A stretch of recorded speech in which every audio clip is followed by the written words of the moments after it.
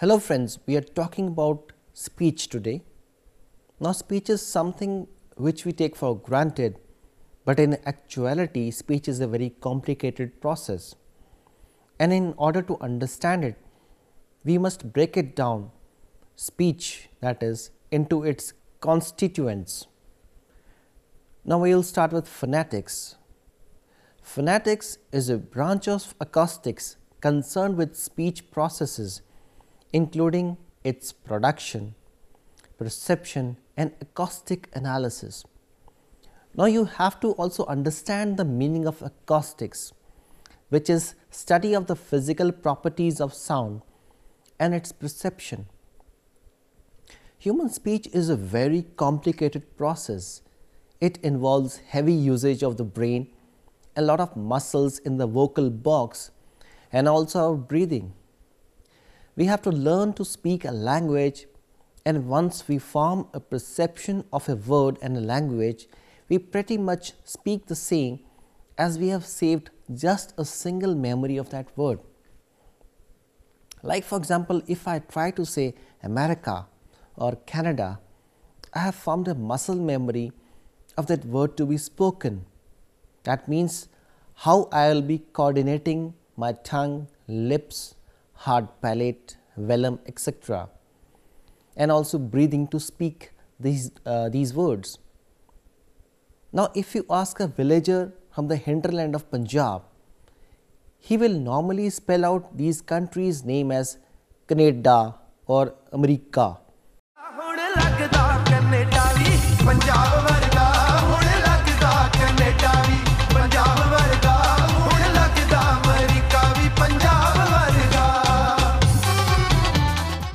So that is the way he has the memory of that words to be spoken. I therefore urge the students to master the words as they come by to the very perfection, because that is the way it is going to stay with them the rest of their lives. I have met and interacted with news readers from various TV news channels. Believe me, they speak very much in the same measured tone and style in which they do it on radio or television. Welcome, you're watching NDTV and all the news from the world of politics, sports and entertainment right here. Anchoring a TV news broadcast is much more difficult than it actually appears. Good anchors just don't read, they think, they multitask and then communicate a story with emotion and empathy. I guess the Congress hasn't quite resolved the 1984 conundrum. Now, moving on to politics of another kind, India's cricket tour of Pakistan in January 2009 looks to be in some trouble. I wouldn't say I wouldn't say that I knew her regularly and consistently, as I would perhaps know somebody who regularly supplied me information on politics, because she was more in the world of business, but in India the world of business often overlaps with the world of politics, and so I would speak to her from time to time. She would sometimes call. So if you are taking speech casually, it will be beyond your reach and control to master it, simply because we need too many words in our lexicon to properly communicate and express. Now let us first try to describe the elements involved in speech. But to give you an idea of that, let us first see this video, which is a real-time imaging in magnetic resonance imaging, that is MRI, which is a kind of diagnostic technique which allows you to see at any level inside the human body. Welcome to the Science Gallery of the Max Planck Society.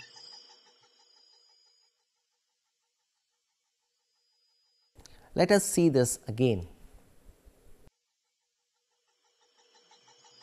Welcome to the Science Gallery of the Max Planck Society.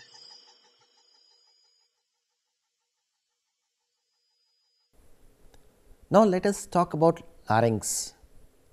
Larynx is also called the voice box, which is primarily an organ for producing sound, but it also acts like a valve to allow air and take evasive action to prevent any foreign material from going down the throat. The larynx houses the vocal cords, and it also plays an important part in pitch and intonation. In male, larynx protrudes a bit out while it is less prominent in females. It is constructed from three cartilages, which are thyroid, cricoid and arytenoid. Of these three, the thyroid is the largest and is at the front of the larynx and forms the boxy shape of the larynx. It consists of two plates which are joined at an angle at the front. Female thyroids are at a wider angle than male thyroids, so the point where the plates meet is more obvious in males than in females. The cricoid cartilage is a sort of ring shape underneath the thyroid. It forms the bottom part of the box, that is the voice box of course. It has two extensions in the back, one on each side, which reach up to behind the bottom part of the thyroid. The two arytenoid cartilages sit on top of the back of the cricoid cartilage. They can move together and apart, rock backward and forwards, as well as rotate. The vocal folds are two ligaments, that is fibrous tissues, which are covered in mucous membrane. In the middle, they are hanging free. For breathing, the vocal folds are open and held wide apart so that air can pass in and out of lungs unimpeded. The vibrations of the folds is not caused directly by commands from brain telling the folds to open and close, rather it is caused by having the right amount of tensions across the folds. When the folds are shut, the air below them cannot escape, yet the pressure from the rib muscles has the effect of forcing the air out. So, the pressure builds up below the glottis. Once this pressure is great enough, it forces the folds to open from below until eventually they come open. Now, the tension across the vocal folds forces them back together again, making a closure again. The process now repeats itself. The folds are closed and air cannot escape through the glottis, so the pressure builds up.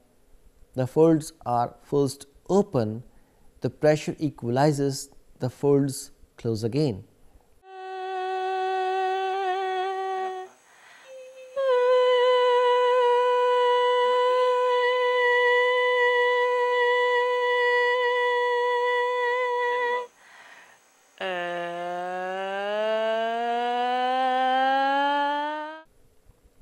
The cycle of opening and closing is an aerodynamic effect called Bernoulli effect. The rate of vocal fold vibration affects the perceived pitch of speech. The faster the rate of vibration of the vocal folds, the higher is the pitch in the speech signal will sound. Correspondingly, the lower the rate of vibration of the vocal folds, lower in the pitch speech signal will sound. We now come to the other parts of speech organs, that is hyoid bone. Hyoid bone is a horseshoe shaped bone situated in the anterior midline of the neck between chin and the thyroid cartilage. At the rest, it lies at the level of the base of the mandible in front and the third cervical vertebra, that is C3. The hyoid is attached by muscles from the anterior, posterior and inferior directions and aids in tongue movement and swallowing. The hyoid bone provides attachment to the muscles of the floor of the mouth and the tongue above, the larynx below and the epiglottis, and to the pharynx from behind. Now, the epiglottis is a small flap shaped organ made of elastic cartilage tissue and is covered with mucous membrane. The epiglottis is attached to the entrance of larynx. It is normally positioned up when breathing, but while swallowing, the epiglottis folds down to a more horizontal position. In this manner, it prevents food from going into the trachea and instead directs it to the esophagus, which is the posterior. The pharynx is the part of throat just anterior to mouth and nasal cavity. Both food and breath passes from it, and it forms an important part of vocal cavity. Uvula is a conic projection from the posterior edge of the middle of soft palate, composed of connective tissue containing a number of racemose glands and some muscular fibers. The uvula, which is a kind of flappy, fleshy appendage in the middle of throat, plays a role in articulation sounds of the human speech. The uvula works in association with the back of the throat, the palate, and the air coming up from the lungs to create a number of guttural and other sounds. Now, the soft palate is movable, consisting of muscle fibers covered with mucous membrane. It is responsible for closing off the nasal passages during the act of swallowing and also for closing off the airway. The nasal cavity is the area which houses both the nostrils and is an important resonance spot for the speech sounds. Now, hard palate is a bony plate in the region of upper mouth. The interaction between the tongue and the hard palate is essential in the formation of certain speech sounds, notably T, D, J.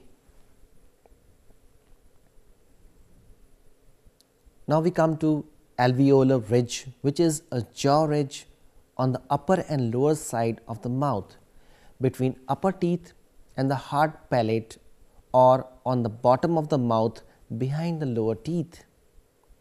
The alveolar ridges contain the sockets, that is alveoli of the teeth. Of course, there is the upper lip, the teeth and the lower lip. Now, let us have a look at the tongue. This is the tip, and this portion just behind the tip is called blade.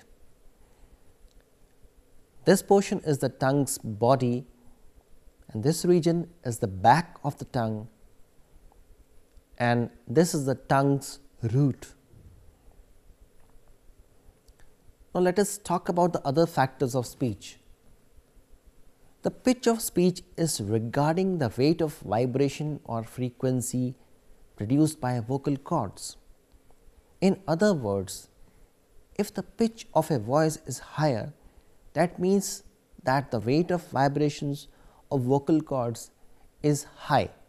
It is related to the rate of vibration of the vocal folds. Now, pitch is not exactly something that we can quantify in terms of physics, but it is related more to the concept of psychoacoustics or the perception of hearing. The rate of vibration of the vocal folds is called the fundamental frequency, as it is the lowest component frequency of speech. Fundamental frequency can be abbreviated as F0. Now, the voicing process happens when the air from the lungs is expelled, and this in turn creates low pressure area in larynx. The decrease in pressure causes vocal cords to vibrate. This vibration is mostly lateral. This oscillation of the vocal cords modulates the air in the voice box and becomes the major component of speech. Now, the sound emanating from the larynx is harmonic in nature. That means the speech comprises fundamental frequency and harmonic frequencies, which are the multiples of the fundamental frequency. The resonance pattern excites the vocal tract and gives characteristic nature to an individual's voice. To understand this, it is important to note that relation between pitch and fundamental frequency is harmonic in nature. Linear relationships are where an absolute difference of a certain number of units always has the same effect. For example, if the pitch relationship were linear, then the difference between 100 Hz and 200 Hz would sound like the same difference as between 200 Hz and 300 Hz, that is a difference of 100 Hz in each case. For logarithm relations, the important factor is the proportionality.